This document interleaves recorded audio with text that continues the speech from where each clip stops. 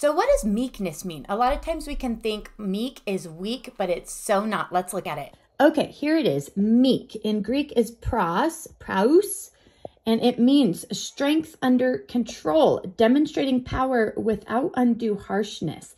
It's in Strong's 4239, and this is where it can be found. Matthew 5, in the verse that said, "Blessed are the meek, for they shall inherit the earth."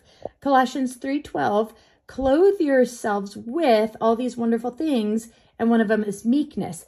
James 3:13 says, "Who is wise and understanding among you?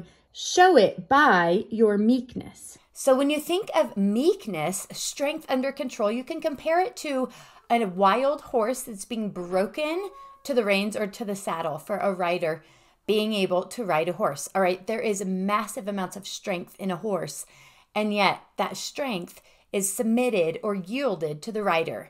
And that is how God wants us to live, submitted and yielded to him, having strength, but having it submitted and yielded to him.